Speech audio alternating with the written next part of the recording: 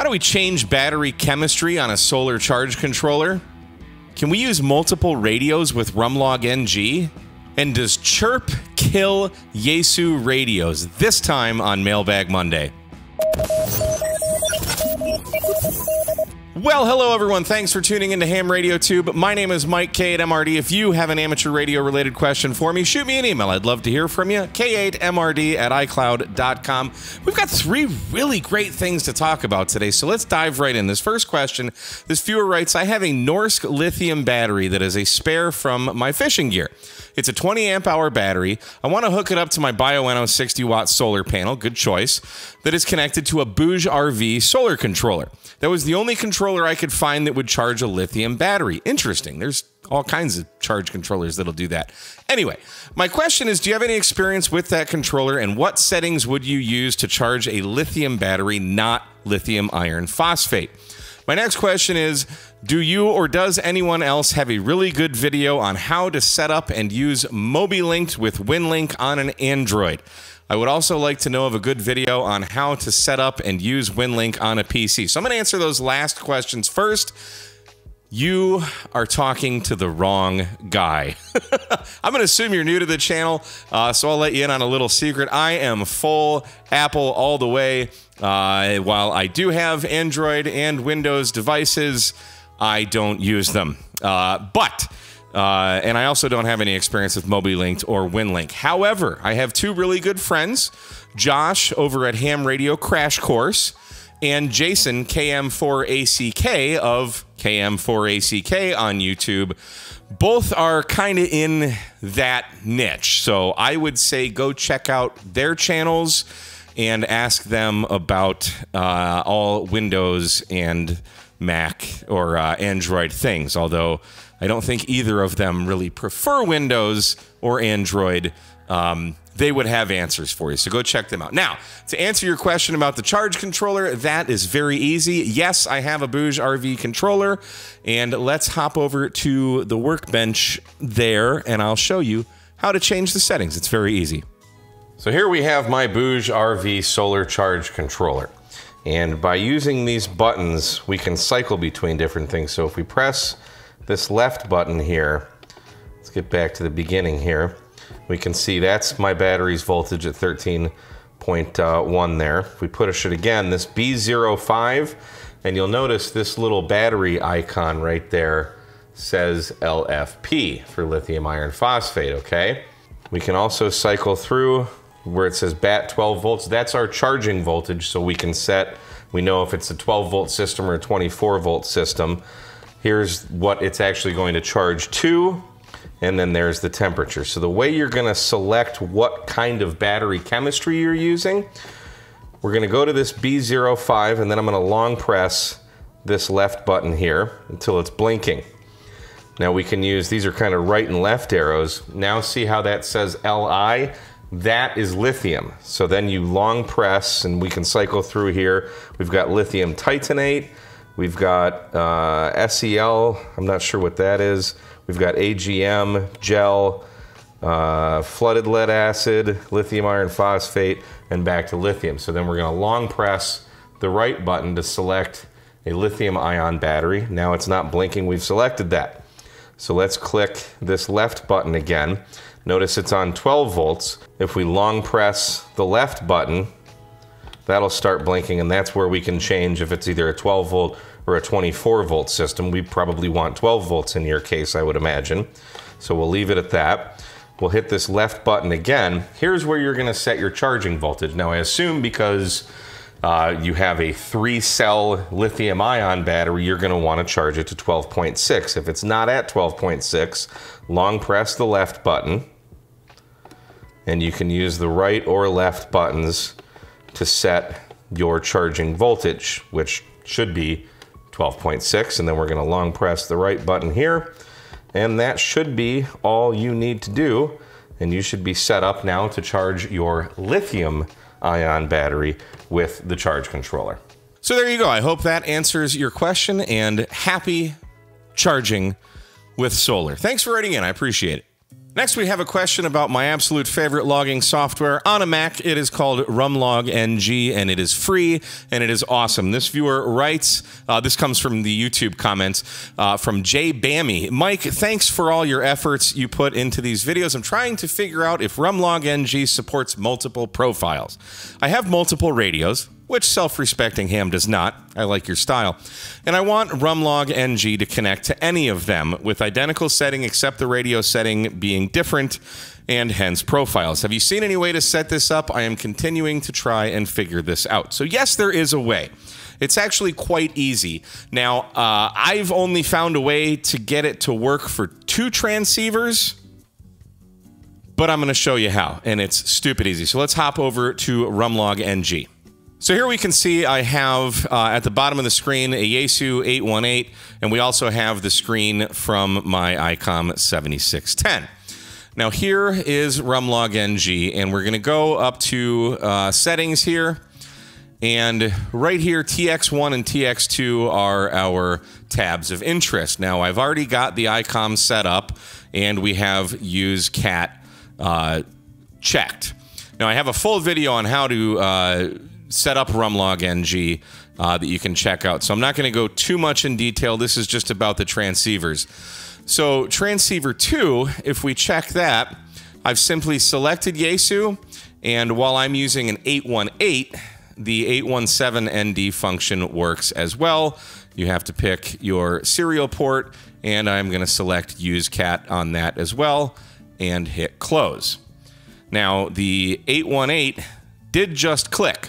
And you'll notice nothing really happened. So if we change, let's just say I'm going to click on the spotting network here, we can see that the 7610 is changing frequencies, okay? Now, you could go into settings and turn off cat for whichever radio you don't want to use. So let's say I want to use the 818. I can turn off cat on the 7610, hit close, and theoretically, the 818 is now changing frequencies.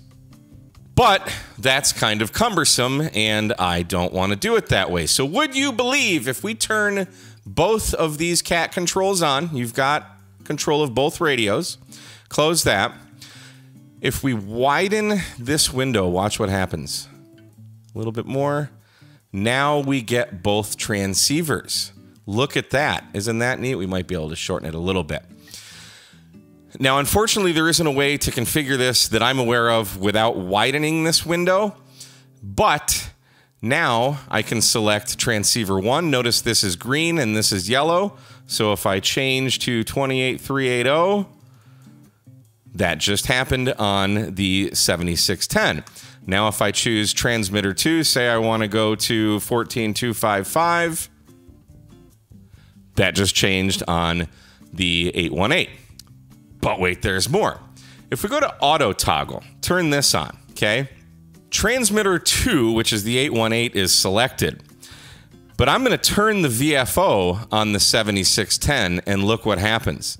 It just automatically switched to the 7610. Now I'm going to grab the VFO of the 818. Now it's tracking the frequencies of the 818, and it is automatically switched to the 818. So we can just select here, select there. We're changing frequencies just like that. And again, if I grab the VFO for the 7610, we'll select this, and it is changing the VFO for the 7610. Multiple transceivers with one logging software. So how frickin' cool is that? And again, RUMlogNG is free. I would highly recommend donating to him. I know I sure did, because I absolutely love his software. And hopefully that helps you out. Again, it looks like it's only for 2 transceivers, so if you got 3, you're out of luck. But at least we have 2. And now you know the rest of the story. Lastly, we've got a question about Chirp and Yaesu radios. This viewer writes, "Hi Mike, I'd like a strongly opinionated statement from you on whether Chirp is safe to use on Yaesu radios. I've heard rumors for years that Chirp should not be used on Yaesu radios because it doesn't properly address certain blocks of the Yaesu memory and can result in corruption or even bricking Yaesu radios. Personally, I think this is a deliberate hogwash planted by RT Systems and Yaesu because Chirp is open source and undercuts those companies' revenue from selling proprietary cables and software. I wouldn't put it past them. I've always gravitated toward Chirp because I formerly used Linux, now suffering on Windows, but maybe get a MacBook at some point. You should get a MacBook. I am recording all of this on Mac. And Chirp is not only open source, but it works on all different operating systems. The reason I'm asking about this is that recently my FT817ND started having problems with cat control with my ATU. Sometimes it would properly switch the PKT for a tune, but not transmit. Other times it would transmit but not change mode. I initially chalked this up to a defective ATU and tried a different brand, but had the same result. I also noticed that the band stack would be messed up afterwards. Where I used to be able to switch up and down through 160, 80, 40, 30, 20, 17, 15, 12, 10, etc., it would lose the higher bands and would do something like 160, 80, 40, 30, 20, 17, 12, 20, 15. That is weird. I'm beginning to wonder if this is caused by Chirp or Chirp Next. I can't precisely correlate when I last used Chirp to when I first noticed the 817's issues. I know correlation doesn't necessarily equal causation, but this seems suspect to me. Should I consider paying $50 for RT system software and cable? Do you think factory resetting the radio and using RT to reprogram the radio would help? Or do you think the damage is already done? Or do you think Chirp and these issues are unrelated but coincidental? Please share your thoughts and be gentle if I made any grammar errors in my email. Thanks, Greg, K8KET. Greg must be from Ohio. Greg, I didn't have any problems reading your email, although I'm not a big fan of double spacing every sentence. So there you are. So there's a lot to unpack there, and one of the first things I might suggest is having some chokes on power cables, feed line. That might be something that's causing issues with your tuner, though even if it worked before and doesn't work now, that's how my life goes. So you might want to try that. Now, I have many Yaesu radios, and I have programmed, I can only speak for two of them programming on Chirp. One is the Yaesu VX7R, and the other is my Yaesu 818. I have had no problems whatsoever with Chirp, so I would say, this is me personally, I would do anything and everything I could before spending the money for RT systems when there's perfectly fine stuff that works out there. So right now, my Yaesu 818 is plugged into my computer for cat control and programming and everything. I am using a DigiRig. I did a video on DigiRig on how to make that happen and program it with Chirp with the 818, and I will put a link right up in the description. But let's hop over to Chirp. Before we do that, though, I want to show you what my radio is doing right now. Everything is fine, and then we'll hop over to Chirp. So let's take a look. So here we can see my Yaesu 818. We're on 160 meters. I'm just pushing the up and down button. Now we're on 80 meters. There's 60 meters. There's 40 meters. There's 30 meters, 20, 17, 15, 12, 10, 6. Then we get the FM broadcast, your AM air bands, 2 meters and 70 centimeters, and then back down to 160 meters. So let's read from the radio. Now, one thing you might want to look at when you're selecting which radio, there are two versions of the 817 and the 818. There's an ND and there's an ND US. So if you're in the US, you want to make sure, or if you have a US version of this radio, you want to make sure you're using that. I'm using an 818 ND, so I'm going to click 818 ND US. Then we're going to hit OK, and it's going to tell us we got to turn the radio off, press and hold the mode keys while turning on the radio. Now we're in clone mode. We're going to hit OK, and then we're going to hit the A button, and it is now reading.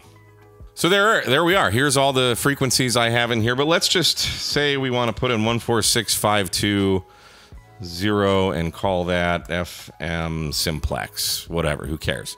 And that's all I need to do. Okay, so just a quick demo here. We're going to upload it to the radio, and we got to turn the radio off. Hold down the mode buttons again, and then press C. and then hit OK. And now we're writing to the radio. Done and done. So now we can turn the radio off. We'll turn it back on again. And let's go through our band stack. We've got 160, 80, 60, 40, 30, 20, 17, 15, 12, 10, 6. There's our FM broadcast, our AM air, 2 meter and 70 centimeters, and back to 160 again. So if I hit the VM button, we're going to go to our memories, if I remember how to do that. And we just put in 14652, which is around here somewhere. FM simplex. There it is. Everything works fine. And then it's got the 6 meter channels in there, or the 6, whatever the heck it is, 60 meters. So I'm kind of interested what you got going on. And guys, that is the wrong camera. Have you heard this? Does Chirp kill Yaesu radios? Like I said, I've only used it on the 818 and the VX7R because I don't have a programming cable for Chirp for my FT5 or my, what the heck is it, the FT4XR. So what are your experiences? Have you guys heard of this happening? Do you have solutions? If so, put them in the comments so we can help this guy out. But I would give a factory reset and try that US version before spending the money on RT systems. Not that there's anything wrong with RT systems. We're just hams and we're cheap. So that's all I got. So, hey, guys, if you have questions for me, shoot me an email, k8mrd@icloud.com. Thanks so much for watching. My name is Mike, K8mrd. This is Ham Radio Tube 73, y'all.